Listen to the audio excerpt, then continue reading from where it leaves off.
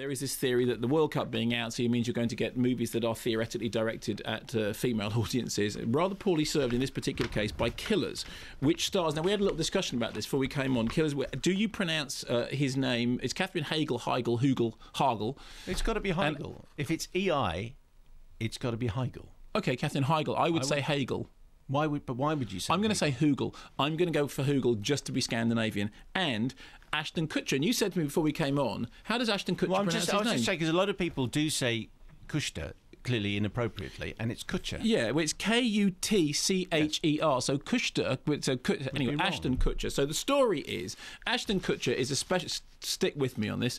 Is a special secret super agent assassin for the CIA, right? He's on holiday. Well, he's not on holiday. He's doing some secret assassination super stuff. Catherine Hagel is on holiday with her parents. The father, played by Tom Selleck.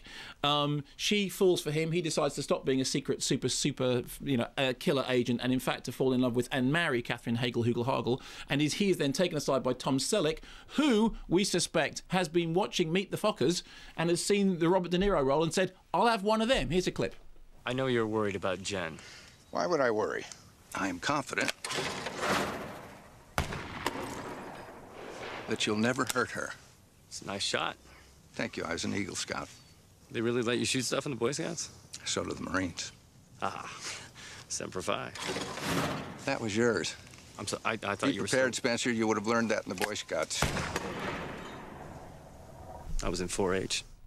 Robert Luketic, this is going to be a pronunciation nightmare, is the guy who directed Legally Blonde. He directed this. I really liked Legally Blonde. He then went on to direct The Ugly Truth. He also directed Monster-in-Law, which wasn't very funny, and apparently he was involved in that Winner Date with Tad Hamilton, which would explain why it was on the television the other day.